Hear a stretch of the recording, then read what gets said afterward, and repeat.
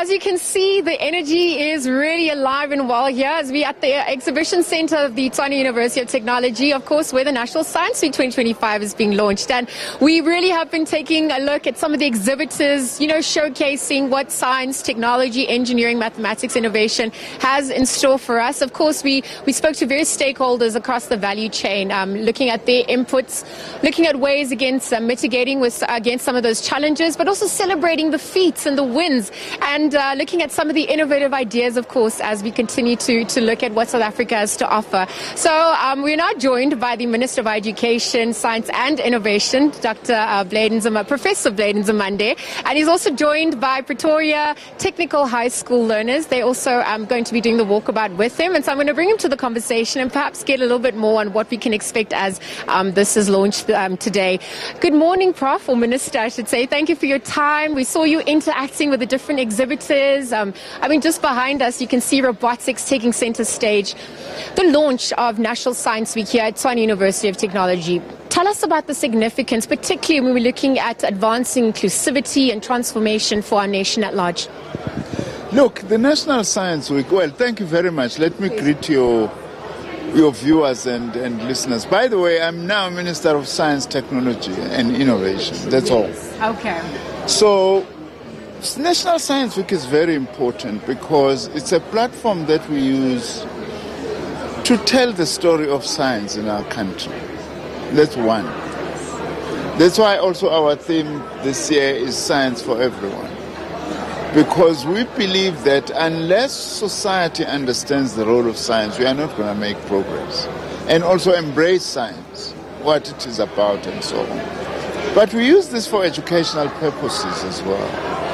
That's why, in the main, we are targeting school learners, to come and see for themselves all these, what we are seeing here, the demonstrations and all that, so that we get them to be curious, So you can't have science without curiosity. That's why we thank the TUT, the university, for allowing us to actually hold the launch of the Science Week this week.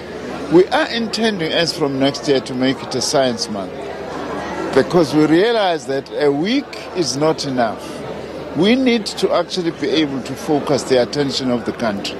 This is also in line with our mantra, which is placing science, technology and innovation at the center of government, at the center of education, at the center of industry and at the center of society as a whole. So this is usually the highlight of our year, by actually having this launching and having this Science Week. These are my special ones, They may tell you, actually, because they are finalists in a debate that they started last year. I'd asked them to write something. They decided they're going to launch it as a debate and actually compete, And they're amazing. They are grade 10 and 11. They will be able to actually tell you more. And this is what we want. We also want other learners in the country to actually see them and what they are actually doing. So it's a very important week for us to try and continue to place science at the center of society. Yeah, absolutely. And we're also seeing how it infiltrates in all sectors and also adds to our economy, our contribution at large from a competitiveness point of view. Can you tell us a little bit more about that contribution as well, just before I rope the learners in? Yes. Look, no country now will be able to develop unless it embraces science, technology and innovation. And what does embracing it mean? Part of what we are doing is that, but also we have to invest. And which means then we need partnership. You need government, you need industry, you need academia to actually be part of this. Of course, we don't have enough money in the fiscus, but we are trying by all means also to be creative by forging domestic partnerships with industry, international partnerships with other science bodies and entities, and also then to encourage people to come forward with ideas and innovations. That's why we even have what we call a grassroots innovation program. Because innovation, yes, comes from the higher end, your universities, your highly educated scientists and so on, but also there is innovation at grassroots level, which we also do need to harness. People with lots of ideas that can be turned into something that is helpful. New industries are born out of science and technology, new methods. Now, the Deputy Vice Chancellor was telling me now that only a week ago we gave them what we call the research chair on artificial intelligence. Because that's the future now. That's where things are going to be going. And it's very good that an investor of technology like this has got this chair because we want more research. And most importantly also we want practical application of artificial intelligence. Absolutely, and I think role models and representation is also important, right? To see who can represent us. And are you encouraged by what's emerged in our country, given the skills and talent as well? What more can we also achieve on that front to ensure that there's better role models and representation? Look, what keeps me going in this portfolio is that we're a very talented nation, And if one can play a role to mobilize, and create an environment for that talent. It's at all sorts of levels, by the way, from Amapiano, which is a South African innovation that is worldwide, to the performance of the Springboks, in sports and other things, and Banyana, to science. All that is part of South African talent that we need to cultivate. Here in the scientific space in particular, our role is to provide an environment. We need to create what one can call an ecosystem that brings together all the role players. We also have awards, by the way. Just 2 nights ago, I had awards by the National Science and Technology Forum, where we are recognizing our top scientists. We also want to expand those to also recognize companies that are making good investments, into science. Of course, our biggest investment is this. This is unless we get these ones interested in science as early as possible, we can't get it right. Okay, so you've heard the minister, and you guys are obviously representing. Let me step out of shots. I can bring you in. You're here. You want a debate challenge, and you're obviously here to represent and show us what the future looks like.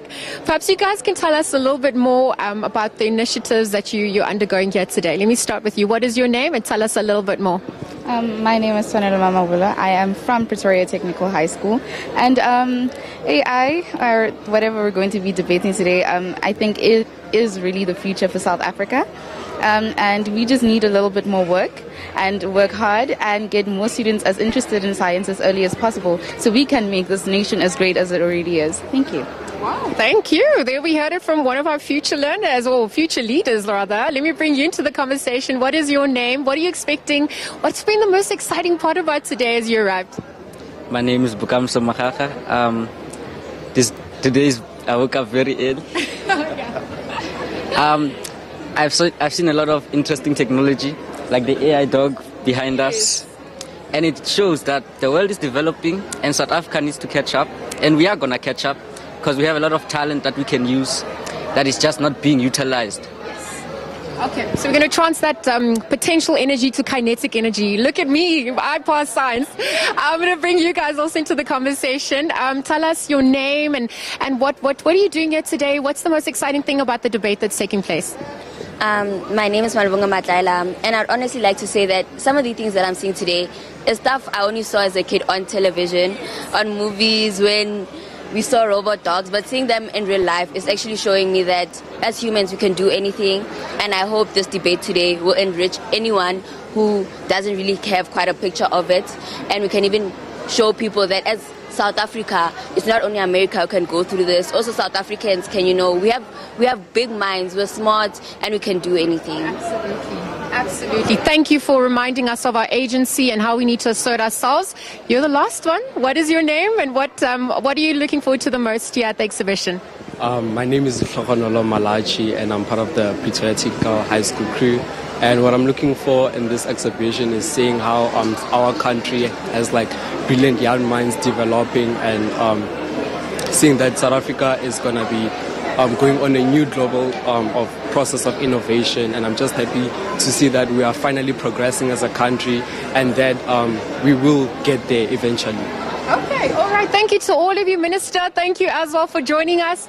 There you have it. We heard some of the innovative ideas. We heard some of the comments coming through from the learners in attendance here, and obviously from our Minister of Science and Innovation. Just chatting to us about some of the exhibitors as well that we saw. We have Dexter. Dexter's a robot dog, and he's literally behind us. We're hopefully going to catch up with him. We've also got technology with regards to engineering, of course, where we're looking at how agriculture is going to be using drone spray technology, and that's also targeted to ensure that agriculture, also is efficient and works for us as an economy. And so there's lots in store. The future's looking bright, but the future's also now.